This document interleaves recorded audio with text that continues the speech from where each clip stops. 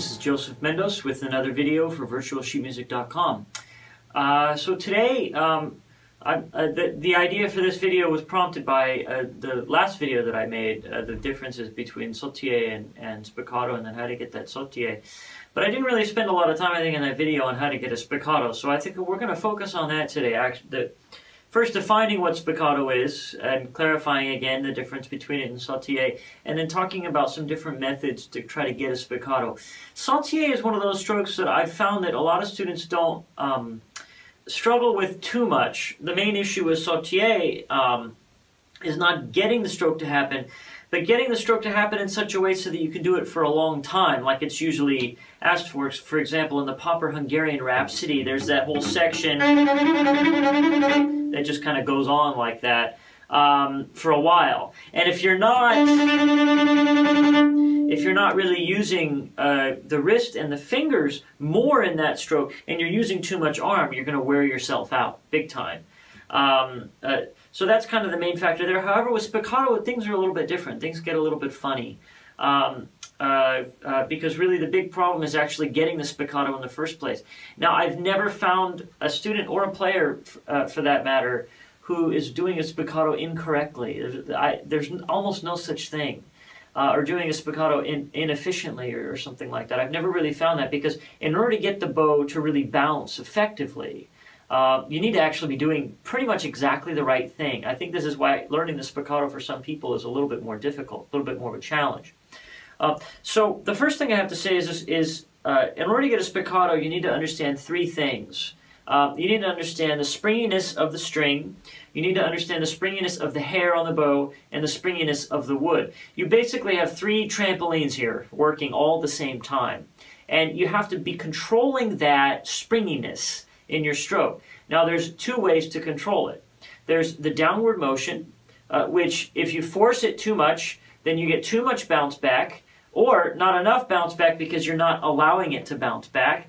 Or if you throw it too softly on the spiccato, if you're too soft with it, then you won't get a high enough bounce with which you can then catch the bow again and then send it back down for another bounce. So I'll just demonstrate really quickly that a spiccato basically will look like that. Now you notice that there is some motion in my fingers and in my these knuckles and in the wrist here. There is some motion there, but you also notice that there's quite a bit of motion coming from the shoulder as well. With a good spiccato, you need that actually. You need a little bit more coordination between all the parts of the arm than you do, say, in the sautier, which again is more that, and as you can see, is a lot less of the shoulder. In fact, the shoulder is not really moving much. It's only the elbow and then primarily the fingers and the wrist. So you'll notice in the spiccato again that not only is it a slower stroke, but in order to get the bounce, I need to have a little bit more of this sideways motion.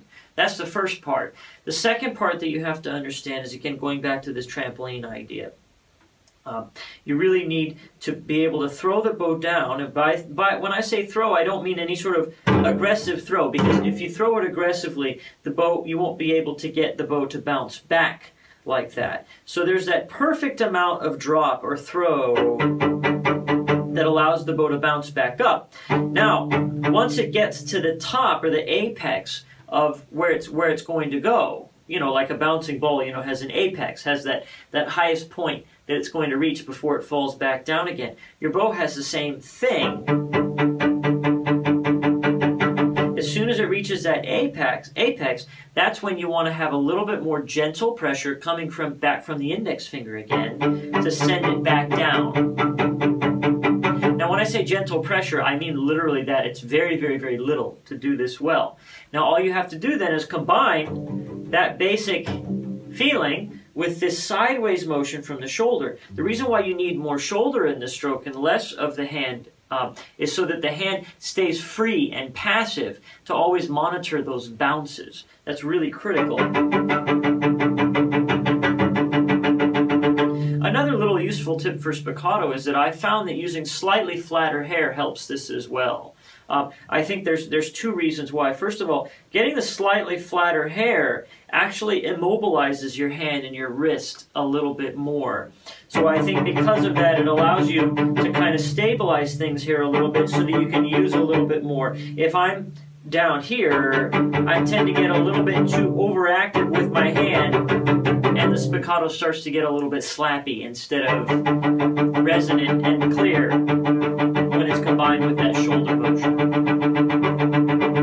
And then it's really easy. Once you've learned it, it's really easy just to always kind of have it. It's like riding a bike. Once you have it, it's just always going to be there. And then if you want to get a little bit louder, of course there's a limit with spiccato on how loud it can go. Then all you have to do is, it's the same rules. You move the bow a little closer to the bridge, and you might have to increase the amount of force that you're using on the drop, but really not much. And then if you want a really soft spiccato, all you need to do is actually make the jump just a little bit lower. And of course move it up towards the fingerboard.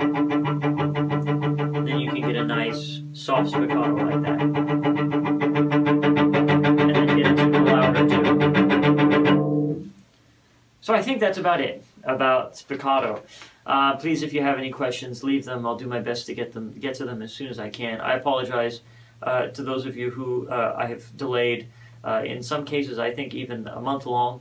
I apologize for that. Sometimes they miss my site there, and so you have my apologies. I'll do my best to get to those as soon as possible. And if you're watching on YouTube, don't leave your comments on YouTube. Well, feel free to leave your comments on YouTube, but I won't see them. I won't reply to them. Just leave them on the virtualsheetmusic.com website. So thank you. Once again, this has been Joseph Mendoes for virtualsheetmusic.com.